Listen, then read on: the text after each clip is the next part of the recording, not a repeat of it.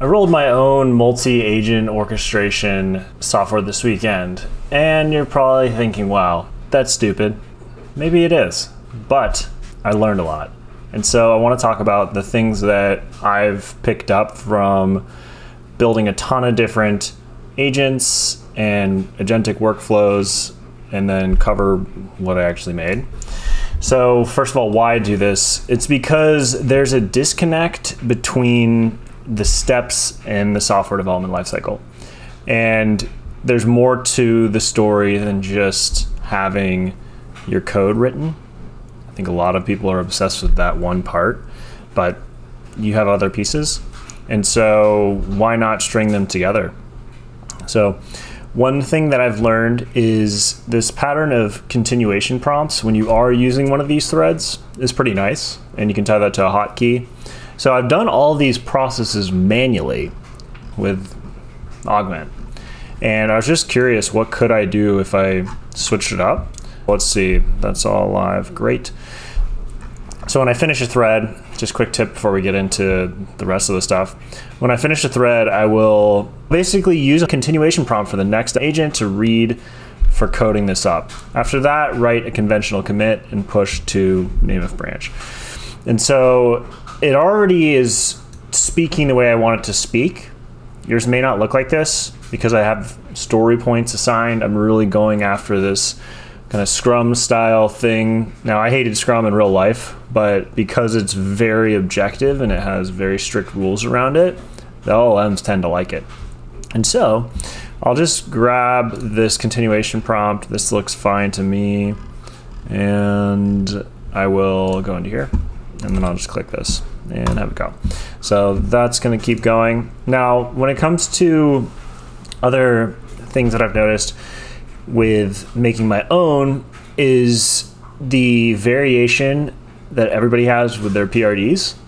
So if you make a massive one, something that's over 20,000 tokens, and it's all over the place and it's cross-cutting, then you're going to have a bad time because it's going to just struggle. It will start to deteriorate in terms of quality the larger that it gets. So that comes down to not knowing how to write PRDs to begin with. A lot of people just don't know what a PRD is and haven't done the job of a product manager. So you're trying to pick that up really fast, and that's great. But a lot of the time you will just make decisions to break things apart even more and even more. And there's frameworks for that. One of them is called the Spider framework. So I tested that out. I didn't think it was that great. So Spider, 5 examples to split user stories. So this guy talks about Spider where you split user stories using a spike. So a spike is a research activity that a team undertakes to learn more about some backlog item. And spikes can also give team the knowledge they need to split that story. Take YouTube, for example, go back in time to when YouTube added automated captioning. The team doing that might have faced a build versus buy decision. Do they use commercially available software to generate the captions, or are their needs so unique that they need to build something from scratch? The way to settle that would be a spike to test out one or more commercially available captioning products. Extracting a spike makes the original story smaller because some or all of the research included in the original story is removed. Absolutely essential to split stories. So extracting a spike is one of the 5 splitting techniques you should use. So this is all about splitting. And you wouldn't want to use this if you were doing your PRD like in a one-shot. It's just when you actually get some version of that, then you could choose whether or not you want to go and further split. So P is for path. This talks about how if you had a share button, when that pops open, some people might say, build a share button, use this thing. But there's 14 buttons in there. There's more to the story. You got to build more stuff, right? And so he ends up finding 16 paths. Then you can split the user stories by interfaces. We don't have to think about this as much, luckily, because of V0 and these tools that are really good at thinking about it. But you still, if you're building production quality software for a bunch of users, it probably makes sense to have it not just one-shotted to look cookie cutter. And then you can split the user stories by data, and then you can split the user stories by rules. So this is all about splitting. This is just one framework. If you want to, you go to Mountain Goat Software, and then it's in their blog, 5 simple but powerful ways to split user stories. So I've really leaned into the Agile / Scrum stuff because I've recognized that in my past of moving fast and breaking things in startup land, that it doesn't work with LLMs because you're missing the talent that each person on that team had, which was to be able to think on their feet and not need the documentation because it's actually a waste of time. But if we're moving to a world where all of the execution of the code is done by these, then we are becoming orchestrators, and we need to take all of that inherent knowledge that we had in our head and put it into documentation, into diagrams. So you can see in this example, I really like this project Midday, and I'm using it as a scaffold for my project VAI, which is the platform that is for our private network with people from Microsoft and Google and fast-growing startups to learn how to use AI. And so I want to build out something for them and for our community. And as a part of that, I wanted to follow this architecture. But when people think architecture, they don't realize there's more to the story than just, oh, what are all the individual components or individual pieces of technology that are used? So this is one of the many pieces of the puzzle, but this has a Midday dashboard, which is Next.js. This has Supabase, which has different pieces within it: auth, storage, real-time, a database. It has an attachment to React Query Cache. There's a TRPC client. There's a Hono setup, so you can work with external third-party APIs. So you're using TRPC as a server internally so that you get that nice type safety. And then for this middleware stack, how does that work? And then there's replicas. I'm not doing that part. I'm doing most of this. But then you have the request flow diagram. So how do requests work? How do you deal with cache or transactions or security and headers or cores? How do you deal with context? How do you deal with verifying a JWT token, extracting a team ID? All of these things come into this diagram. How do you deal with auth? Because there's so many players within a system, if you have multiple clients and multiple servers, then how do you deal with that? And your projects will look simpler. I'm doing this because it's going to open up the door for a mobile app, and that's what I need. But this same pattern would apply to your projects. How do you deal with data access? If you have different ways of dealing with data, what's the decision tree that the person on the team would inherently have in their head? But now that they're not writing the code and some agents are doing it, you need to get that out and onto paper, and in this case, onto docs. So this is the data access pattern decision tree. So is auth required? Is there real-time updates? How did we deal with that? Where's log in and log out? In this case, you can see I'm putting the majority of it onto TRPC procedures, or if it's external, then it's a REST endpoint. And so you can also see the middleware, right? There's all these pieces. So a lot of people think of middleware if they're just coming from Next World. Middleware and Next is a misnomer. I can do a whole video on that, but there's more to the story there. How do you deal with middleware when it comes to security, rate limiting, scope validation, your queries, all that? And then what about for database routing? So there's all these things that go on, and then I'm just trying to templatize it and then put it into this system so that I can use whatever agent that I want. So if it's an Augment remote agent, I'd love to be able to use it there and have just the outputs of my CLI tool give me the right things to say, because I still want to lean on their context engine and have the option to. Or what about all the components just as a summary? So you can see everything in here to ramp up on a new project. And then I've put in an FAQ. So this is all for this particular project, and it goes on and on. Why not use this? Why not use that? And all that. So having this really helpful. And then other ones, this kind of explainer tree. So this is just more depth on how the whole system works. So what does the REST API layer look like? What does the TRPC layer look like? How does schema validation look in this particular project? So this is me analyzing a code base and then generating all these documents. And then the next natural evolution to that was, okay, how could I take this same thing that I just spent all this time on and then systemize it so that I can do it on every project? and move quicker. So that led me to building this idea processing pipeline.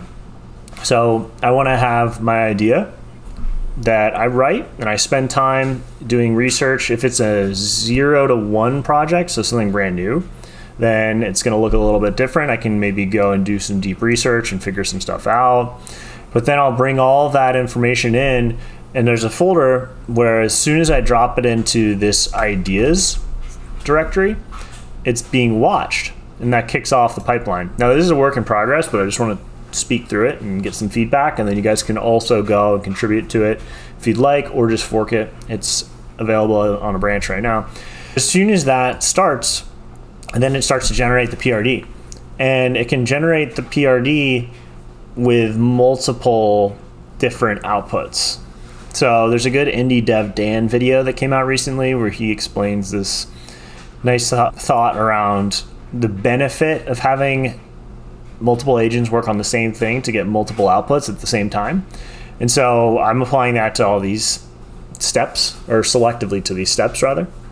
So for PRD generation, it will go and write those PRDs based on a template that I have. So you can see that there's different prompts that are in here. So you have the idea to PRD, and this is in XML format, has all of the stuff that you need. So less human readable, but better in terms of performance. If you read any of the Anthropic or OpenAI documentation on agents, XML is it. So this will run that, and then it will output it. And we have a token limit on it, but at the same time, I wanted to be able to have it be crazy in depth. So I'm exploring this idea of smart chunking. So smart chunking is the ability for it to use the MCPs that are available that I've selected. So I have context 7 for documentation on APIs and libraries, verifying technical details, the GitHub MCP. So this can be useful for post-facto updates, but also looking in the past to see how things were done before it, doing actually the project management as well. So milestones, tying the milestones to the issues, because we just want everything to be down to a science where it's like there's percentages, there's data values, there's validated inputs, validated outputs, so it can know how far it's going. So eventually this could just be a thin wrapper on top of it where you're like, go do this thing, where are we at in the sprint, where are we at in the stories. And then sequential thinking MCP. So this will be for analyzing the PRD structure and identifying cross-cutting functionality, and then dividing it logically into the chunks. And that's because the quality of the work goes up when you have less tokens. And conversely, it's vice versa. The longer the context, the worse the outputs. So I have all the tools that are available to this particular part. And then in this refs folder, I actually have all the tools and then what they do and their use cases. So you can see I took the documentation from those separate MCPs, made sure that it had access to all the different tool function calls and descriptions of each, and then the parameters for each. So it's going to reference that and then come back, and then it will go make sure it's not cross-cutting, and then it ends up making these different chunks, right? So as we move through this, then you have the next step, which in Scrum, it is the stakeholder validation. So it validates the chunk for the team, which is defined here of the planner, the builder, the reviewer, the fixer, the product owner, and the critic. Just quickly, since I have that one up, the fixer is the one that's called if there's an issue in production. So that's for later. That's if something's going on, then we'll log an issue, immediately have that thing spin up a VM, because this is using Docker, and it'll be using Aider, which we have a config for that allows you to select which model you want for each type of task, and then it can go fix itself and then spin down the Docker once it's done. So these things are ephemeral. They spin up, they spin down, they spin sideways. And yeah, so you just move through this, then you have stakeholder validation. So are there any ambiguities in these requirements? Can we get any clarification? Can we then figure out who's going to do and validate this chunk of work for issues with cross-cutting stuff? Because I want to be able to have 5 of the agents that are coding it go and do all 5 sprints at once. That's the idea, where it's like this thing goes, It's going to take a lot of work to get it right, I'm sure. But for basic stuff I've been testing, it's working. And then you have the actual backlog refinement. So in Scrum world, that means generating the user stories from the validated PRD chunk by extracting the features, creating the stories with acceptance criteria, technical task, and estimating effort. That's probably what you're wondering. Is like, why do you have the effort estimates in it? But I think that also is just more data for it to think around. Like I've said in the past, don't ever have time estimates in there, but I'm realizing that it's nice because it's just another milestone for it. So if it says it's going to be like, oh, on day 1 do this, day 2 do that. I've done 5 days worth of stuff before hitting the warning basically in one of these individual threads. So it does this for each story. List the 3 to 5 atomic tasks, the libraries and APIs, which are plussed up by context 7, and then the read-only and writable file paths. So that is following a pattern that will then pass into Aider so that if there's things like the types that are auto-generated or the database schema, it will mark those as read-only so that it can't go. It's basically putting guardrails on it. And then it prioritizes the story so it knows what to do to get ahead of that question where it's, here's all the things it thinks we should do. What's first? No, you already know. Go do the thing. And then you get the output of that. It has its own sort of like front matter. So it maps to the story type, the status, and then a chunk ID that's passed back so it can reference it. And then you get into capacity planning. So how many agents, how many of these things do we need to spin up as VMs? Not even separate VMs, because you can just do multiple shells in one. But I'm still obviously figuring this out. It's not done. I spent about a half day on this. I'm really excited about it.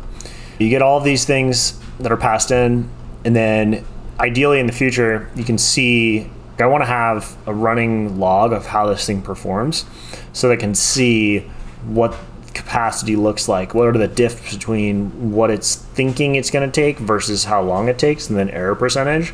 So that way we have data to then use for future either prompt enhancement or basically having a brain to know how this whole system works. And then you have the sprint planning. So that's actually taking all those different stories and then putting them together, making sure they're not cross-cutting, all that. And so pretty excited about this. This was the original kind of executive summary / PRD for it. This is 16K tokens. And this was done with a bunch of exploration in Grok. I found Grok actually had a majority of the sauce compared to O3. I used O3 Gemini 2.5 Pro on the latest one from 4 days ago. Today's June 9th. And then Grok, and just iterated through it.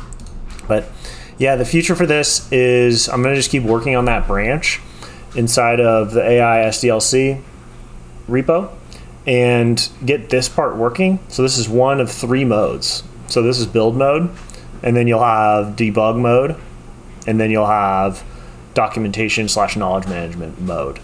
And that will include all of those templates that I teased at the beginning of the video, where I talked about the different charts and stuff, like diagrams. That's one of 10 different templated essential documentation pieces. So that's it for today. If you guys found this interesting, if you think this is helpful, then like the video, subscribe, of course, if you want to keep updates on this. I'm going to be doing the kind of content roadmap for this channel is just straight up build logs like this. And I'll be peppering in the questions and answers as well. I'm already at 20 minutes. And on the main channel, 3 videos a week, Monday, Wednesday, Friday. And that's actually more build stuff, but it's as I'm doing it. So it's a little more scripted, where it's like on the fly, like we're gonna build it together. Whereas this is like post facto build log. And hope you guys find this helpful. If you want to join us in VAI, you should check it out. We are launching this new platform very soon, hopefully this week, and I'll see you in the next one.